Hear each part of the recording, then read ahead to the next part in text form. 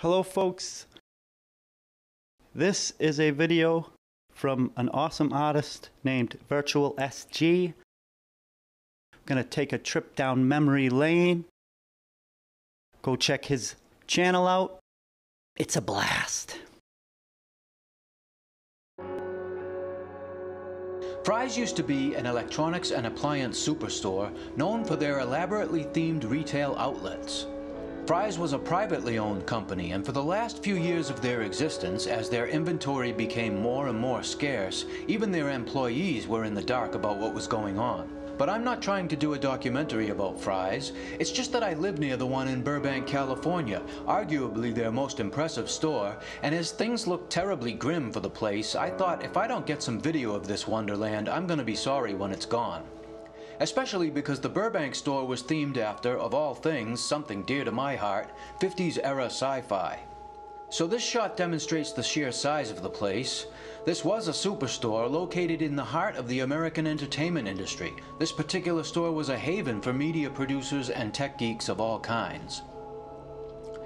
Here's a mascot of some kind as you enter the parking lot. I think this guy is a holdover from the early days. We won't be seeing much of him inside. And here is the entrance. The awning, as you can see, is a flying saucer rammed into the building.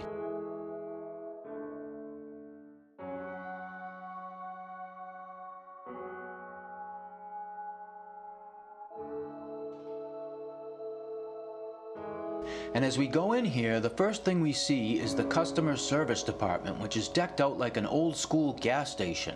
And this is really just a fabulous idea for your customer service department. This works on so many levels with the rest of the theme.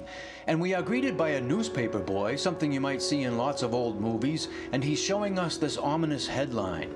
And just over our heads is that crashed flying saucer and its occupants.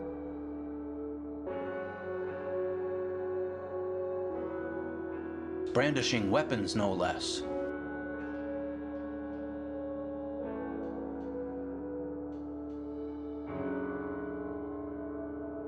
Those weapons have done a number on this soldier's Jeep.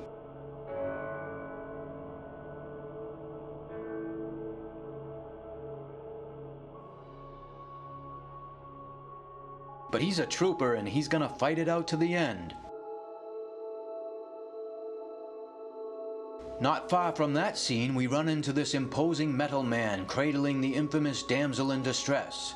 Is he making off with her or rescuing her? It's all up to you, and that's part of the fun here. The next thing you notice is that you are in fact in the midst of yet another massive saucer. This one has successfully planted its landing gear right in the aisles.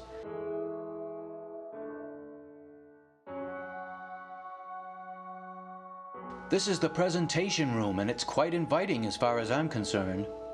It's difficult to see in here, and it's just a thing of the past now, but they used to show the latest DVD releases in this mini theater. And by golly, you could just go to the movies right here for free. What a simply perfect treat. The aliens are hanging out here and there in the rafters.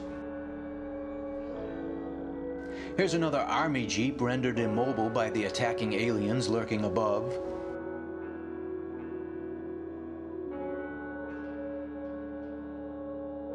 A pair of giant ants invaded what used to be the home appliances department.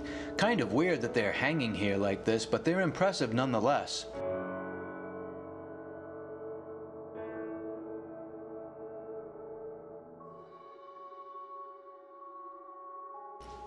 On a significantly smaller scale, there was this fun diorama featuring another mutated insect.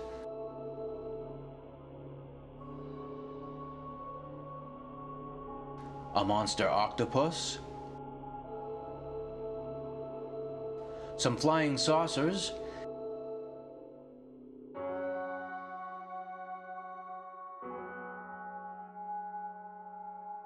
And probably my favorite thing in the store, this wonderful Godzilla model, a very faithful rendering of the rubber suit used in 1964.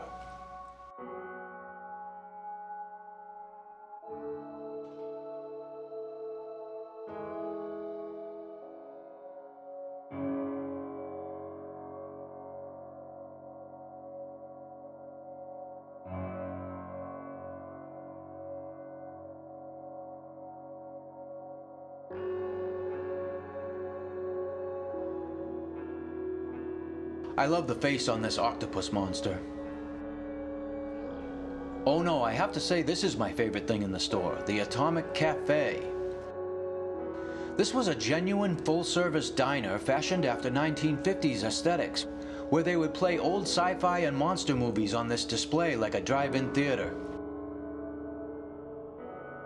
But that's only the half of it, because the seating for this diner completes the experience as truly magical for those of us hopelessly nostalgic for this kind of thing.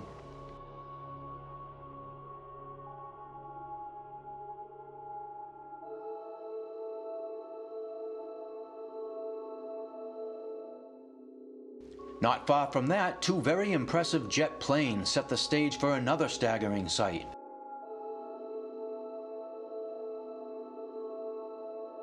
A life-size version of the monster octopus. You can see his tentacles are crashing up through the floor, and these served as demo tables in the computer hardware department. When this place was in its glory, these unique tables were lined with all kinds of fully functioning hardware you could play around with. But as you can see here and there in the background, most of the store is just empty shelves, and nobody's even here because there's just no reason to come here anymore.